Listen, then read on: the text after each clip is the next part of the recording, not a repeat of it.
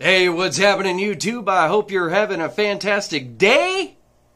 I am having a freaking awesome day! Normally it would be that way because of some plants, which I did get. And also my wife is out of town.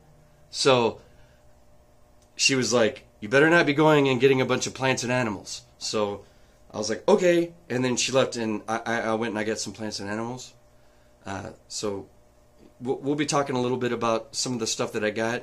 And I have noticed that because she doesn't really, care the species of the animals that I do have or what they really look like or is interested in having a conversation, I've just been kind of sticking with every time she notices an extra fish, I just say, oh yeah, that one gave birth. It's been working out so far. And she doesn't follow my channel, so me admitting it to you guys is cool. Yeah.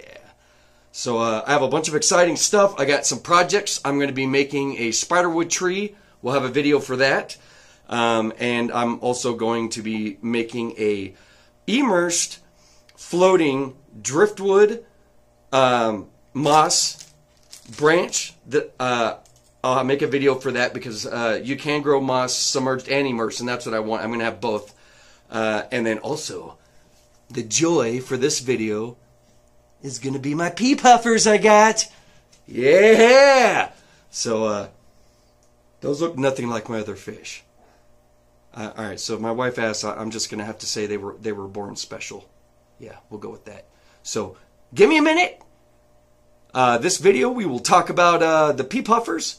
I also had a new subscriber, Jason Safford, and who else? Oh, Joe Townsend. Thank you so much for joining us. I really appreciate it. Glad you're here. And I have officially hit over 100 subscribers, and with that came a perk. I can now go live, which is awesome. So when you're done watching this whole video, a few of you subscribers live overseas. Tell me what time frames work for you anytime you want to have a conversation live, and I'll go live just to chit-chat with one sub. Hey, so anyone interested in going live, start dropping, what times work for you, what days and stuff like that, and that'll give me an idea. So Dave Woods, let's talk, bro. All right, a few of you others that have been here for a while. So I want to thank everyone, especially all my subs who have been following me and having conversations with me. That helped me get to this point so I could have an extra perk. I think going live is cool. Yeah. So anyway, I got some work to do. This video is going to cut, and then we're going to go and check out the Pea Puffers I got. Yeah. All right, so we are back. These are my. Let's see if I can get a close up. Pea Puffers. They're very, very tiny. They are also carnivores, so they will not eat fish food. So bloodworms or, small live mealworms, crustaceans. They like snails.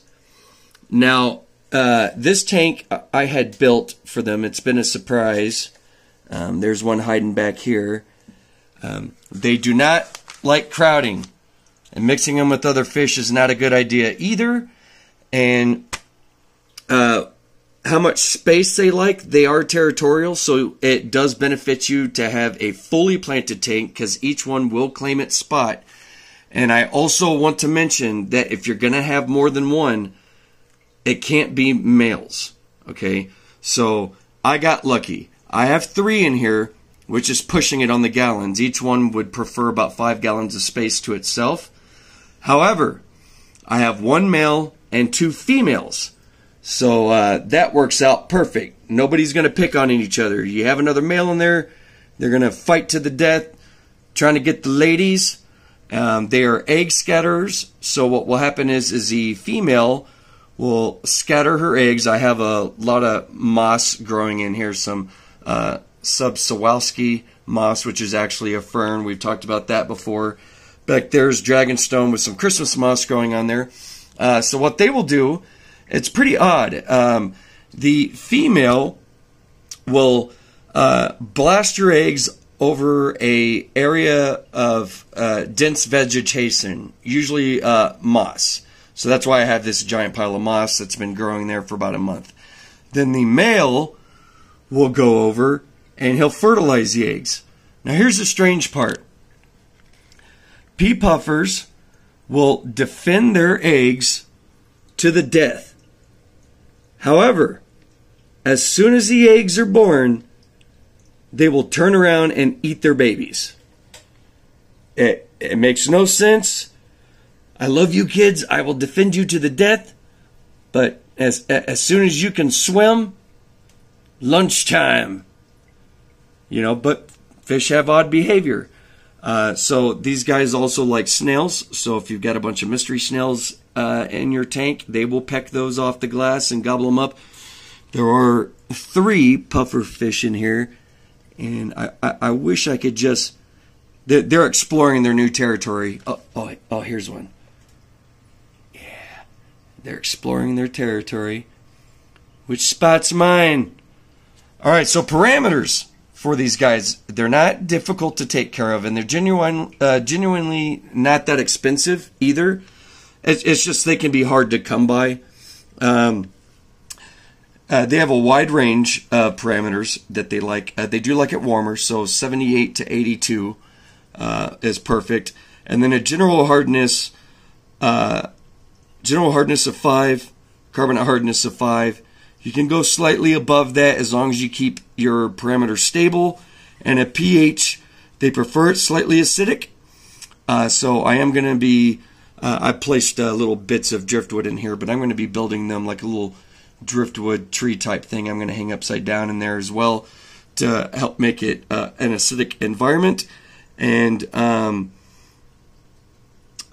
if, I forgot if I mentioned or not. Yeah, pH 6.5 to 7.5. So if you do go above 7, that's okay. Let's see if we can find one more so we don't... Oh, look, there's one back there. Look. He's eyeballing that snail. I missed it. Like literally just like that, they vanished. As soon as I acclimated them and dumped them in, I thought there was some David Copperfield stuff going on. They were like instantly gone. It took me like 20 minutes to find them. That's just how tiny. And yes, these are adults. But they're awesome to look at. And they are carnivores. So live insects, you know, where you can buy frozen bloodworms and feed them that and whatnot. So I hope you enjoyed looking at them. We didn't do a large discussion, but like I said, this video was more directed to say, hey, we hit 100 subscribers. We can now go live, and I can answer questions live. You can ask anything about any of the tanks I have or your own personal tanks, and you'll get answers right there on the spot instead of having to wait for a message reply from me. And hey, well, you know, if something I don't know, we'll figure it out together. But yeah, Pea Puffers. I have no idea what happened. I saw it, and then I was like, give it to me. Oh, here we go. Yeah, look at that. Look at that Pea Puffer. So cool. These are tiny. And they are freshwater Pea Puffers, by the way. It's not a saltwater deal going on.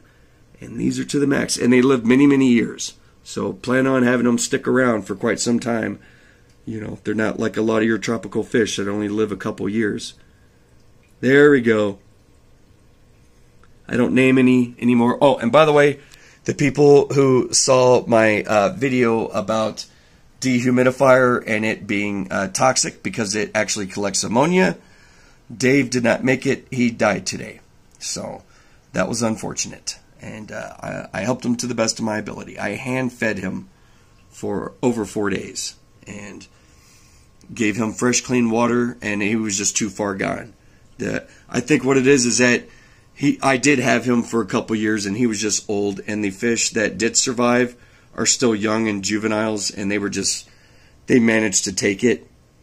But yeah, he passed away.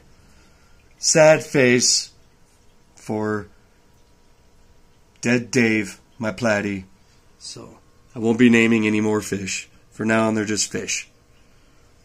But yeah, like I said, thanks again for watching. If you have any questions, please drop them. And also, don't forget to drop those time zones you're in. And I will start working out times when we can, do live chats, if maybe with a few of you at the same time. And we can do questions for as long as you want. Anyway, thanks again for watching. And like always, I hope you're having a fantastic day. And if you're not, do something about it. Right now, I recommend going and getting a Pea Puffer. But, that's because I just got a Pea Puffer. Although they're so... See how quickly they just vanish? We're literally just looking at a Pea Puffer and then poof, it's gone. All right. Thanks, everyone. We'll catch you next time. Many more videos to come. And remember, always feel free to drop a suggestion for a video in the future. But I do have a bunch lined up. So we got all kinds of goodies going on later next week and the following week, etc. So have a wonderful night. And we'll catch you next time.